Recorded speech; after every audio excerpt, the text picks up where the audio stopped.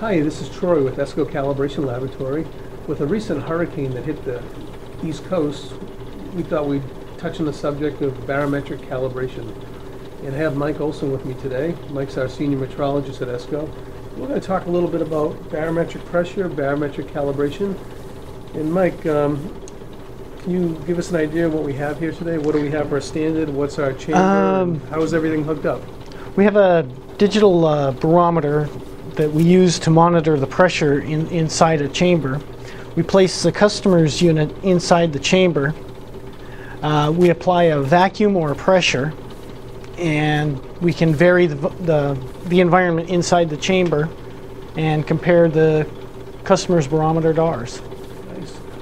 With the recent hurricane, I believe we had readings down in New Jersey around 940 millibar.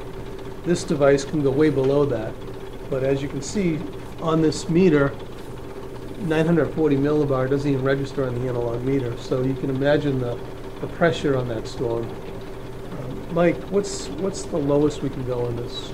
About 10 millibar. 10 millibar, so it's pretty low pressure. And basically that's the point at which you can't achieve any lower pressure with this, the outgassing of the chamber and the seals leaking. So here at Essco we do calibrations on barometers as well as pressure, deadweight testers, wide range of pressure capabilities. And using this acrylic chamber, we can manipulate the barometric pressure to calibrate barometers on an accredited level. Thank you for joining us today.